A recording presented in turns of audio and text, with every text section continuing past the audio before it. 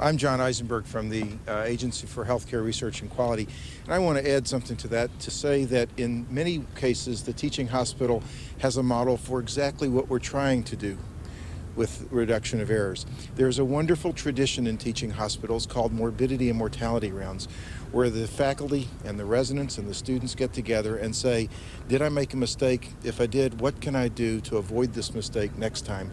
It's that team of physicians and nurses and other health professionals working together in these kinds of organizations that's not the cause of the problem, but I think will be the solution to the problem.